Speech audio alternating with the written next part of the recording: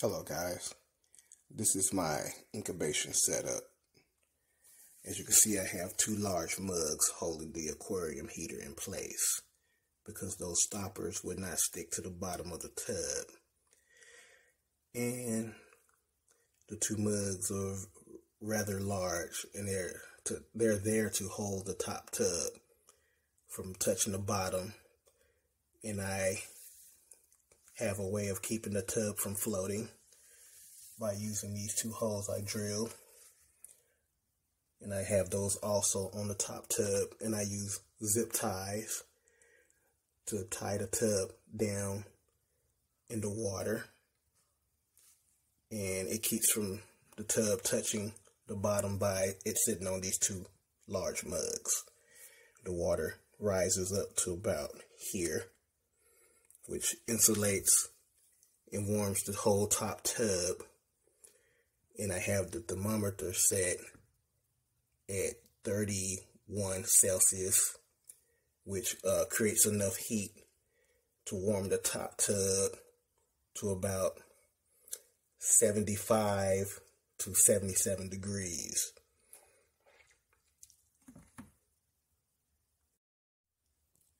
Okay, this is my top tub. As you can see, I put the zip ties in here. Now what they have to do is run these to the holes that I created there.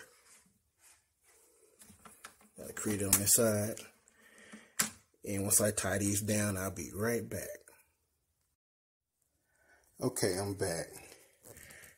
As you can see, I used a part of another zip tie to put on the end to act as a lock. And as you press the tub down into the water, you can slide that into place to lock it down, thus pushing the tub further down into the water on both sides, making it even, and it'll be at a great level. I'll be right back after I've done that. Okay. As you can see, the tub is being held down by the zip ties.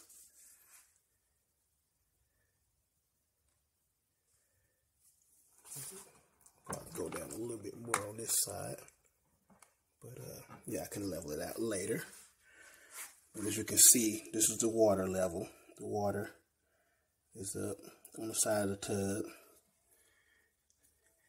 And now what I do is I put the cardboard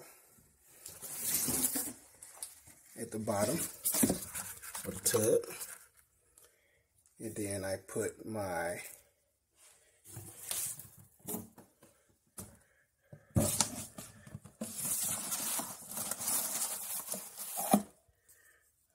product down in the tub like that. And then let's see, I have a thermometer. Put my thermometer down inside of the tub. This is the thermometer I use. And then to hold the heat, I just put a blanket in there.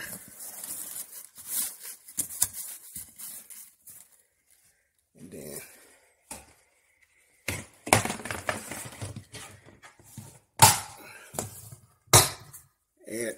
add my lid and keep track of my temperature just like that. And this is my setup. All I got to do now is plug it back in and let it heat up. And that's it. I hope this helps someone.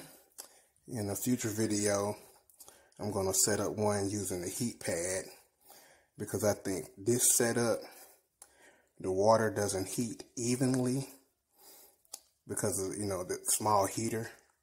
So I'll be doing a heat pad method, and I hope this helps someone.